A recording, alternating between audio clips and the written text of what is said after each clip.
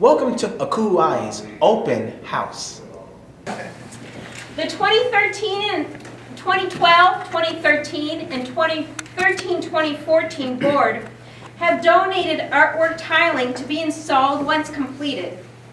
You'll see a handmade rendering of it in the future lobby here that Walt can point out. Good job. The board provided practical knowledge from their expertise regarding building construction. We were reminded about what amazing professionals that we work with in college and university housing and the products that they use in the residence halls that stand up to the test of time, and then also just what the quality of professionals that we got to work with on their staff who helped us make good decisions for our building. So we appreciate that and all that you did. And that totaled about $300,000 in in-kind gifts and in-kind products to our building. So this really was a family affair. My father made the front door to our new building, which is pretty special. Nice. Sheila drug her husband to IKEA to get stuff for the office. And certainly all of our families watched with us and helped us as we went through this process. But the senior staff at ACUHO-I had never done anything like this. I think that we felt good because we knew that our members had, and so we had the best advisors that they're even free to us. But under the leadership of Vinnie Gore and Patty Martinez and our finance committee under the leadership of Pete Galloway, just really help this project come together. The financing for the building, this is a $1.7 million project. We bought this building for $375,000, which is pretty amazing when you think about the historic nature of the building that the staff will tell you about on the tour. And we couldn't be happier. And our goal really was to make sure that our members felt like they had a professional home that they could be proud of, and our staff had a professional home that they could be proud of working in. And I think that together with your assistance, we have certainly hit that mark. So I thank you. I'd like to invite Vinnie Gore to represent last year's executive board and have us officially cut the ribbon to open the building. Yes, you're in it too, Sally. You don't have your red shoes. I still have my red shoes on today. Ready? Ready?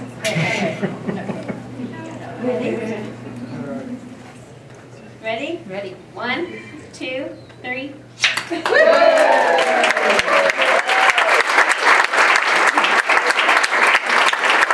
I think the membership is very much benefited from having a physical location where we can create new histories and also capture those histories, knowing that this building is a historical site, it's not going to go away, and it's a beautiful facility.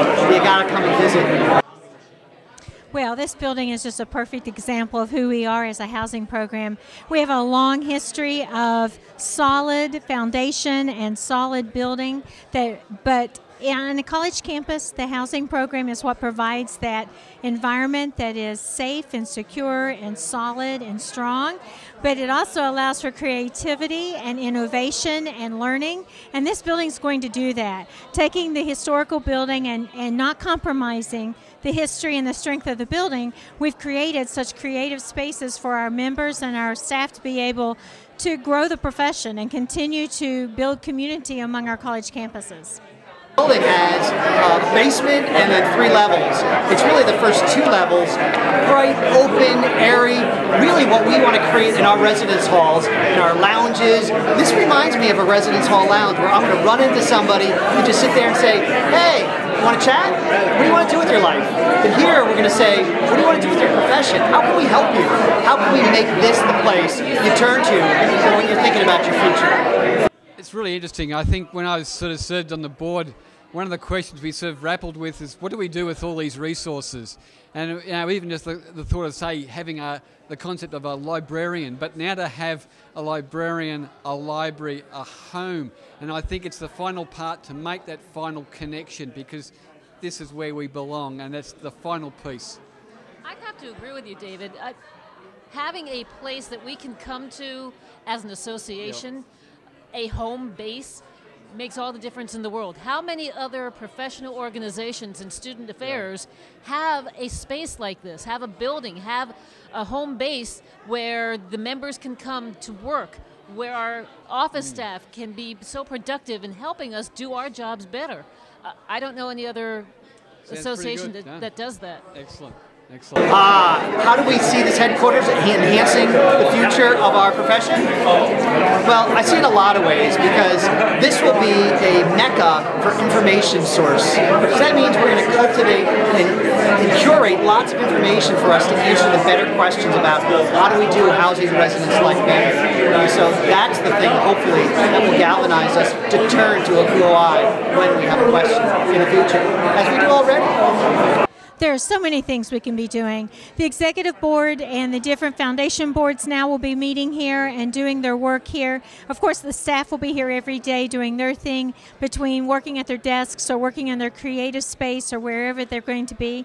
But I also think we'll start seeing more student-led groups, focus groups, institute planning, the things that happen across the country, because we haven't really had a space that we could come to as a home base to do that.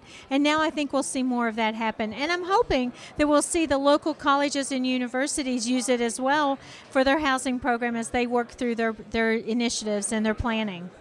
Well, a great thing for me is a couple of words, and big words, collaboration. I mean, it took sponsorship, it took working with architects, and even with the community involvement. That just blew me away. And I think that our association's mission, Joanne, of course, is this whole thing about connection and community. And we refer to as ACUHO-I as family.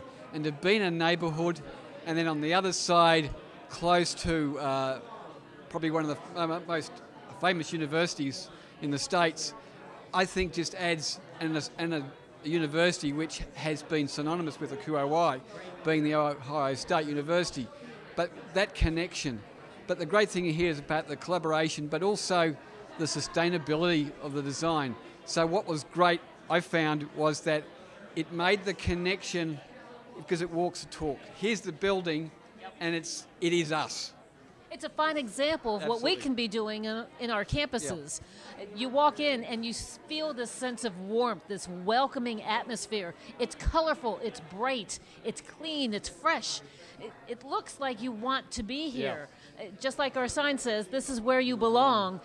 You do belong here. We're in a residential neighborhood. That makes a lot of sense. Yep. We are a family, and we've come together so nicely in this space. Well, first of all, millennials and all those youngins coming in here, I think there's really a need for us to better understand what it means to be in a global society and how that's making a real difference in our communities, especially our residence hall communities here domestically in the United States, but also internationally. What does that mean to have that rich mixture of individuals coming to learn together and learn from each other? I think ACUHO-I can play a great role in it, and will continue to play a great role in it. Well, I'm on the executive board, so I was in this building when we first bought it.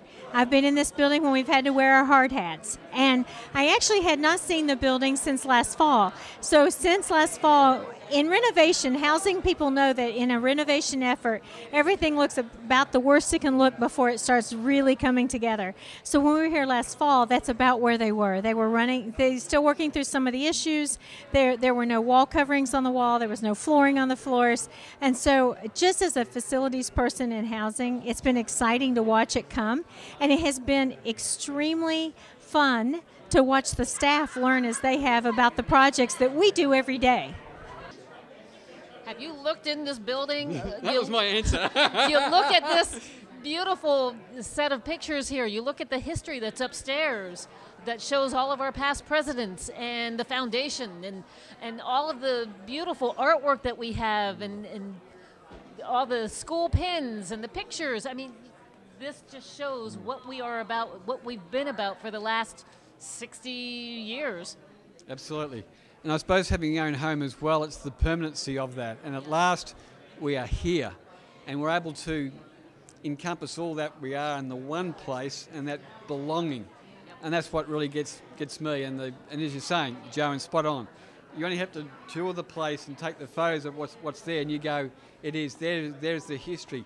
But just the way it's all been done, and we've got the the globe at the back here, because we are an international association, and I think it is nice that in fact to have a home that you can call home, but also it acknowledges everything else about the association. You got a photo up there of the University of Pretoria and University of Hong Kong and Pinsbury, where it just smacks of this is our place. Yep. And it is the permanency, and I think it is.